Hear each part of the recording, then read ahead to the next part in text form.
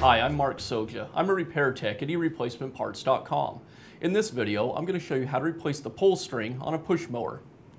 We'll get started by removing the starter assembly from the mower.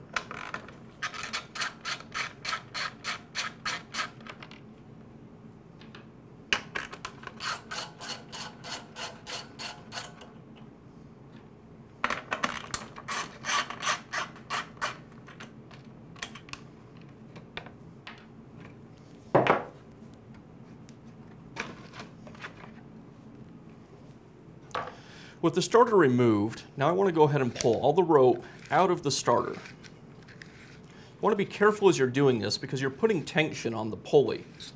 And if your hand was to slip and you let go of this, you could get hurt. Now lock the pulley in place by inserting a small screwdriver between the pulley and the starter housing. Now I want to remove the rope from the pulley, and you can untie the knot or just cut it off.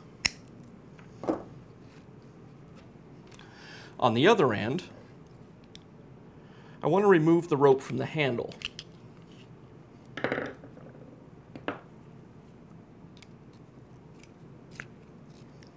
And again, I'll just cut the knot off.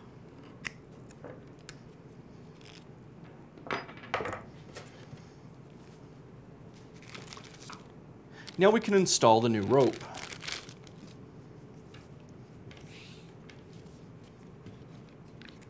I want to make sure that I have the starter pulley wound up as far as it'll go. So I'll turn it until it won't rotate anymore, and then back it off just to the point that the hole in the pulley lines up with the hole in the starter housing. And again, I'll lock it in place with the screwdriver. Now I'll thread the starter rope through the hole in the housing and also through the hole in the pulley.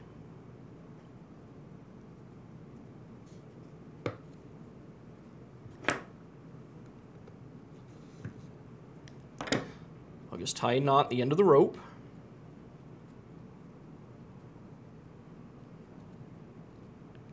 And then place the knot in the pocket on the starter pulley. Now I'm going to hold the rope and remove the screwdriver and slowly allow the rope to coil back into the pulley. I don't want to let all the rope go back in or we'll have to start over. Once I have about 18 inches or 2 feet of rope extended from the starter housing, I'll go ahead and tie it off in a knot.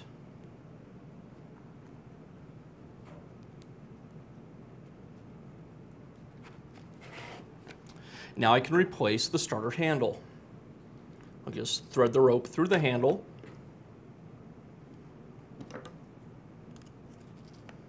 and again tie it off with a knot.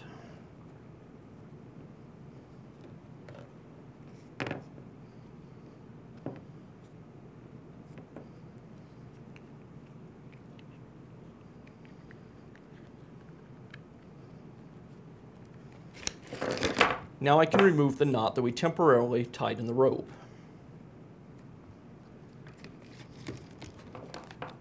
And to finish up, we'll just mount the starter assembly back onto the lawnmower.